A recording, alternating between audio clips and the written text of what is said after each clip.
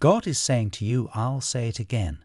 Someone you know can't stop thinking about you and is pondering whether a future with you is possible. Avoid pretending, playing games, or being passive-aggressive. July will be a significant month for you according to Jesus. The things for which you have prayed will come to pass, despite the fact that you have always shown care and respect to others. There is something special about the two of you. You'll experience joy, gratitude, and peace. You still have work to do here on earth. Exactly where you are, I cherish you. You'll experience a pleasant shift in perspective. God says to you, allow the pieces to fall in place and come together at the right time. May you grant us peaceful sleep and a joyful awakening in the morning. We ask this through Christ our Lord. Amen. Dear God, help me to change the things that I cannot change. Help me to accept the things that I have lost and to look ahead at the blessings that you have stood for me. For what does it profit a man to gain a whole world and forfeit his soul? God says, you've gone through so much pain. Stay in the battle, don't give up. I am going to give you the breakthrough you've been praying for. I love you. God says you do not have the power to take away the calling I have for your life.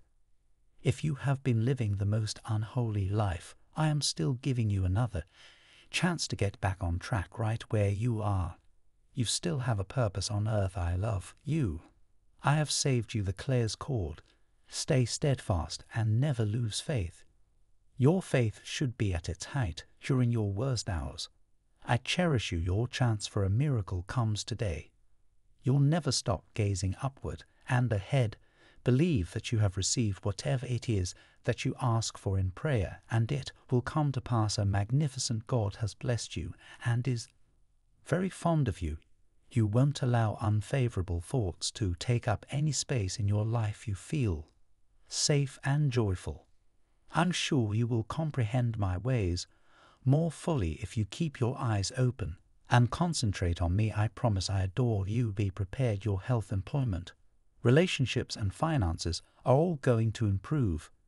You will be closer to the appropriate setting and individuals through prayer on the correct door. Continue to pray and you will begin to succeed. It gets better from here. I promise I adore you. God is going to work some things in your favor this weekend. Trust Him. You'll have a fantastic week filled with amazing chances, marvels, and favor. I promise I adore you. Don't think or speak negatively. Instead, discuss and reflect on the times I heard your prayers healed you, elevated you, and promoted you. Put an end to the accidents and fix the issues. The universe will always make changes at the correct time, even if you feel unprepared. Type yes if you believe in God. God bless you.